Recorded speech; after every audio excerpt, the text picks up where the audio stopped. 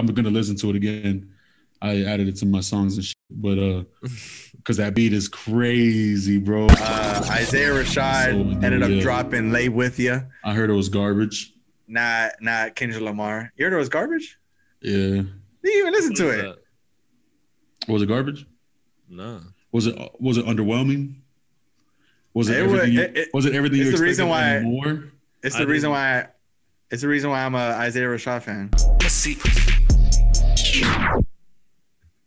So that is a little sample.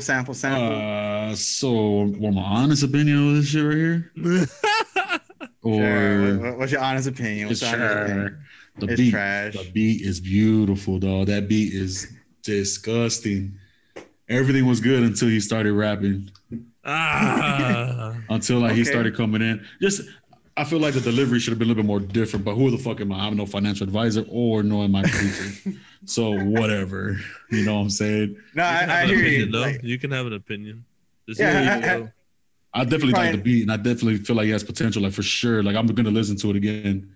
I added it to my songs and shit, but because that beat is crazy, bro. Yeah. But Kendrick's still a bitch.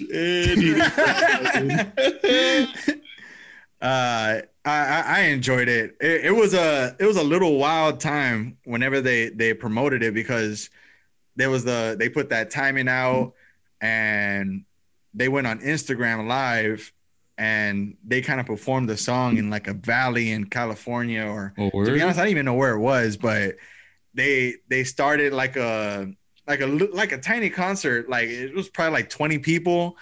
I checked back like an hour later. It was a whole fucking valley filled, and like they just pulled the fuck up. Yeah, that shit was cool. Like it just reminds me of shit that TDE does. Like every time I went to a TDE concert, they just look out for the fans. It's weird, but What do you mean? What did Kendrick do? Actually, I think that's like the first concert that I didn't really feel like it. But when I went to Schoolboy Q and Isaiah Rashad concerts, like I just felt like I was in TDE. Like the TDE members were like in the crowd. Nah, but the TDE members were in the crowd, like bumping with you and shit like that, and it was cool. But in the Kendrick Lamar, in the Kendrick Lamar concert, he's a mega star, so he had his own arena. A little bit. Yeah. That's what I'm saying. Well, you froze, bro. Oh shit. Well, no. You was like, what? No. Anyway, but I think it's different because Kendrick Lamar is like the mega superstar, like you said. Right. You know, he sells out a whole fucking arena, and Isaiah Rashad and them don't really, you take it to like a little park, like nice size park and shit.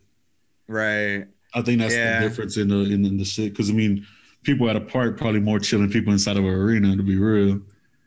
I mean, I don't know, because like you're closer for sure at a park, man. Because at the arena there's so many gates. The thing with Isaiah Rashad's concert, you couldn't smoke, and I hated that shit. Why couldn't you smoke?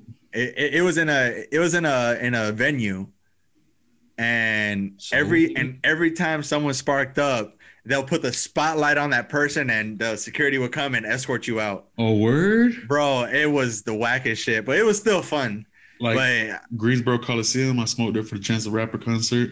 Yeah, concert at Charlotte Hornet Stadium, the Spectrum Center. Yeah. I smoked in all my concerts, but that concert, that was whack. Yeah, Chris Brown concert I smoked too. You went to a Chris Brown concert? Yeah, they silly want to go, and I went.